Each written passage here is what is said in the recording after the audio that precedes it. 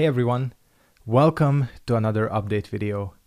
Today is a very special day. Well, not today, but recently it's been a very special time on the channel because I have recently hit 10k subscribers. After years of grinding, after years of ups and downs, mainly ups on YouTube, I have finally hit the big 10k, 5 digits. I feel like, the big milestones are 100, 1,000, and 10,000. If you're a smaller YouTuber, obviously you can go up to the huge numbers later, but really 10,000 to me is a huge amount. So this is going to be kind of the thank you video / special 10k video. I'm also trying out a new camera that we got recently, the fam got. So yeah, this should be good. There's just one more thing we are missing. I mean, people were asking for this. The glasses, holy fuck, these are dirty. All right, not that these actually help with my vision because these are basically hipster glasses, so it doesn't actually do any corrections. So first of all, I want to thank you guys very, very much for subscribing. Thank you for all the support over the years. This is gonna be a cheesy as shit video, but yeah, for anyone who's been around for years, to anyone who's been around for like 2 days, really, truly thank you for subscribing, watching my videos, liking, commenting, all of that. I really, really do appreciate it. Over the years, I've kind of managed to grow this channel, and I cannot believe I'm actually at the 10k mark. It feels like a huge milestone because, the 1,000 to the 10k is massive. It's a massive gap. And I feel like not many channels actually get to this point. From the time I put out my Dark Souls Sorcerer Guide, which is kind of what I consider to be the time I started to take YouTube a little bit more seriously. Not that I ever kind of want this to be my job. It's never been my focus. My kind of view on making YouTube your job is if it happens, it happens. I mean, I really kind of hate people who...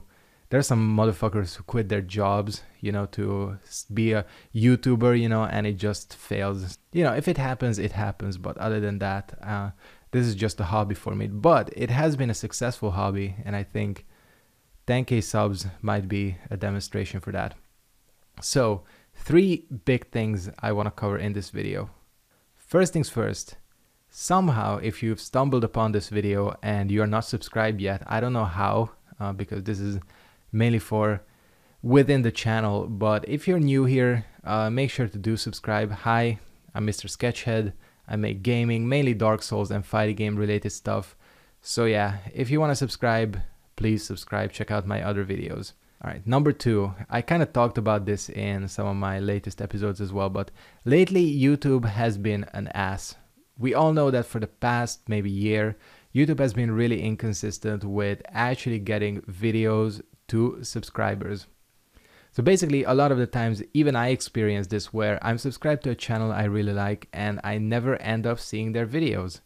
So to fix that, there is the little bell icon under the subscribe button, or is it next to it? It's next to it. Yeah, next to it. I'm gonna try putting it somewhere here. This is like classic YouTube shit pointing to something non-existent.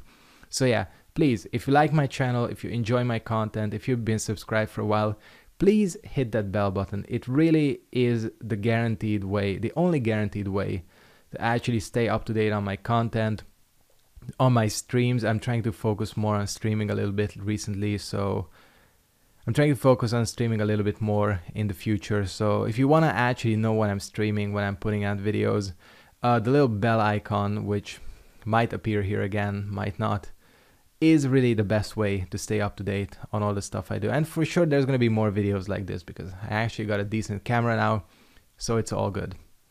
The number 3 thing I want to cover is kind of, well, more shilling, but Instagram. I have an Instagram, Mr_Sketchhead. If you don't already follow me, make sure to give me a follow. It's probably the best way to kind of keep up with me. Quite a few people follow my Instagram, and most people know that I answer DMs. I kind of talk with you on anything, so it's probably the best way to stay up to date with me. All right, let's get into the meat of this video, which is such a weird phrase, but I wanted to do something special, and what I thought I would cover is a little FAQ. a little fact, if you can say. These are just 5 questions that constantly pop up, and I thought, you know what, this is gonna be on my channel, kind of the main video for a while now, so let me just cover the kind of most frequent questions I get. First things first, one thing I always get is, where are you from? Well, I am Hungarian, which is a tiny country in Central Europe. There should be a map popping up, and Hungary is right there. Yeah, right there. So yeah, that's Hungary. People ask where kind of I learned English and all that. I basically lived in London for 4 years, and I lived in New York for 6 years. All right, next most frequent question is, how old am I? I feel like this is just an ASL from, you know, like those old Omegle chats. I feel like people are going to be asking for my address next. But anyways, I'm 25. All right, third question constantly pops up. What is your favorite game? And this is kind of a difficult one to answer because, you know, it's kind of like asking what's your favorite food. You know, I'm an adult. I don't have the palate of an 11-year-old. So, you know, I like more than one thing with food and with gaming as well. And really, I would say for classics, one game I really remember from my childhood is Need for Speed 2. I always played that. In terms of like console games, probably Spyro, which, speaking of Spyro, I really need to get that remastered version. So that, yeah, Spyro probably for PS1, PS2. And recently, obviously Dark Souls, the first Dark Souls, one of my favorite games of all time. And recently, the number one game that's been kind of on my mind and I've been constantly playing is Into the Breach, which is a fantastic game. Like really, truly fantastic. I urge anyone who enjoys RTS games, XCOM, all that, to check it out.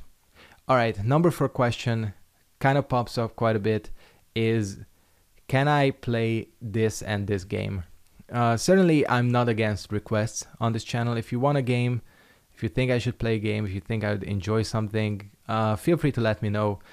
Not guaranteed that I will play it because obviously I don't make a living off of this. I have a full-time job, so really kind of my time is limited, and I always try to focus on the games I really enjoy playing. You know, when I was younger, back in the early days of the channel, I kind of tried, quote unquote, the shilling for YouTube, always picking up the newest game, always playing it, and I just found that if I play something that I don't enjoy, it just doesn't turn into a good video. But certainly, again, if you have suggestions, I will take them. Maybe I just won't play it, but feel free to leave anything in the comments and all that. And finally, this is the biggest one. If I had $1 for every time I got asked this question, I'd probably have like $30, which is nice. It is, what order do you place the Souls games in? Of course, if you know, Souls games are my main thing, but here we go. Some people are probably gonna crucify me. They're gonna come to my house. I'm gonna get killed, but okay, this is just my opinion, and take it with the fact that I enjoy every single Souls game. All right, here we go. Number 5 is gonna go to Dark Souls 3. Perfectly fine game. I enjoy it. I'm playing it right now. I'm having a blast. It's a really good game, but I just feel like in terms of Souls games, it has very low replayability. Really, I'm approaching this list from the standpoint of, you know, if I'm sitting in front of my PS4, which Souls game do I most want to play? Dark Souls 3 is kind of the lowest on the list. All right, number 4. This is the one I'm scared of. I swear, I can already hear the mob outside. I can already see the dislike bars. But number 4 is gonna go to Demon's Souls. Listen, before you take your pitchforks, Demon's Souls is a great game. It's a classic, it's a wonderful game. However, it shows its age so heavily. I feel like it's the Souls game that is the most clunky, graphically as well. And I know graphics don't matter, but you know, I feel like Demon's Souls is not the type of game that aged particularly well. It has a lot of weird mechanics and a lot of kind of clunkiness with the fact that it's still a fantastic game. All right, number 3, I don't know why I'm pointing. Number 3 is gonna go to Dark Souls 2. Dark Souls 2 I kind of had my ups and downs with, but recently whenever I play the game, I really enjoy it. I think it's a super fun game. You can get really creative with your weapon choices, spell choices. The game really lets you play in any way you want. So, you know, just because of that, the sheer replayability, I gotta give some kudos to Dark Souls 2. Number 2, Number 2 goes to the OG Bloodborne. I think Bloodborne is probably still holding up as one of the best exclusives for the PS4. Seriously, if you have a PS4 and you haven't played Bloodborne, like, what are you doing, man? It is a fantastic game. Really great atmosphere, great fights, great challenge. Like a perfect package. Really the only thing that holds Bloodborne back, and the reason it cannot get the number 1 spot for me, is the fact that the replayability is low. I wouldn't say as low as Dark Souls 3, but really I would say what holds Bloodborne back is not being able to actually have spells. I think really just being able to choose between a strength build and a dex build kind of limits the game.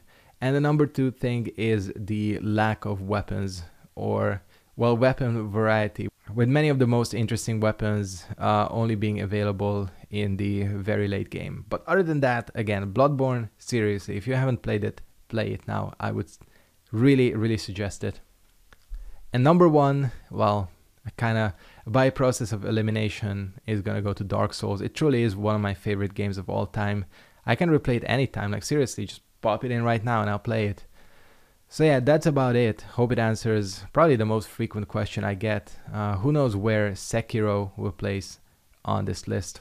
Probably high. I mean, Sekiro is looking good, which is like, I'm gonna be on that like a fly on shit. Speaking of what I'm gonna be on with, like right now I'm playing Resident Evil 2, which make sure to check that out. I'll put a little shill tab right here to my latest Resident Evil stream video. Really fun game. I urge you to come check it out because we are having a blast with people who join. Next game on the horizon is probably gonna be Far Cry New Dawn.